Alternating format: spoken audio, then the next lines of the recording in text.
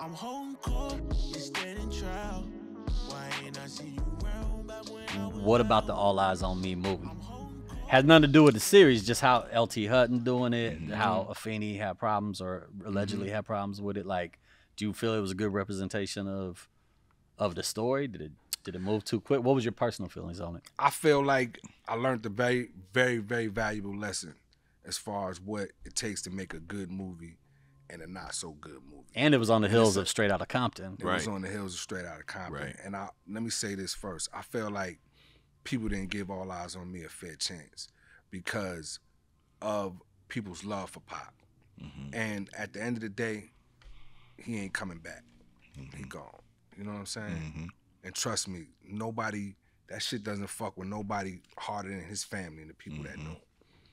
But his fans, they love him so much, they wanted basically All Eyez on Me and to see Pac when they went to the movies. Yeah. You know what I mean? And as far as other movies, they gave other movies more of a chance, in my opinion. Yeah. You know what I'm saying? Because if you look at Straight Outta Compton, great movie, don't get me wrong. But the last 30 minutes of Straight Outta Compton is like, come on. You know what I mean? That shit ain't no better than All Eyez on Me.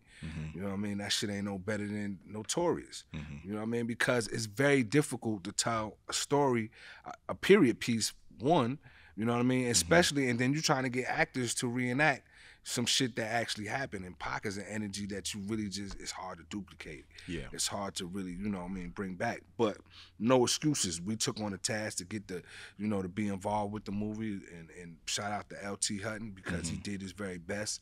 Everybody involved, Betty Boom, did their very best. And I think over time that movie will get more respect and love than it did at the time. It was just a lot of controversy.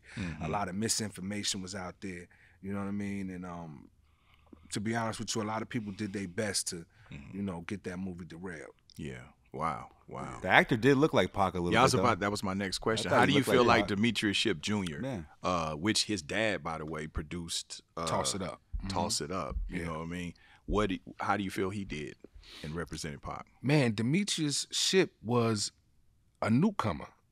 He was not an actor by trade. You know what I mean? That was Michael B. Jordan that got a call from his agent and said, yo, who tried out for the movie and didn't get it? You know what I'm saying? Oh, shit, and really? Yeah, a lot of people did. Him, Nick Cannon, a lot of people tried out for that role. I'm glad Nick Cannon didn't get that. And didn't get it. I mean, because at the end of the day,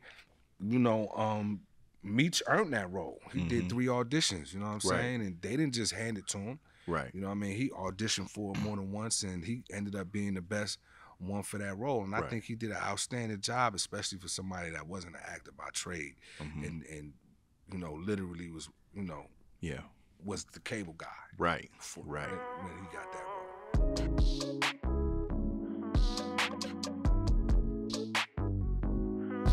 I'm holding court, it's standing trial. Why ain't I see you round back when I was down? Karma's on the way. What goes around comes around, karma's on the way. There's nothing you could do now, you gotta pay.